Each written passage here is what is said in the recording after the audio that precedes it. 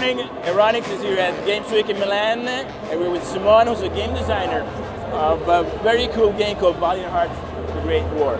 So, a new kind of game. What can you tell us about it? So, Valiant Hearts is a new take on war games. So, it's a game that is done during the First World War, but it's not a war game. It's not a game where we're going to shoot and kill people. It's a narrative adventure with puzzle mechanics and exploration, and you will follow the destiny of 4 characters from 4 different nationalities that will go through the war, and you will live the war through their eyes in a human side with very emotional aspect of the war.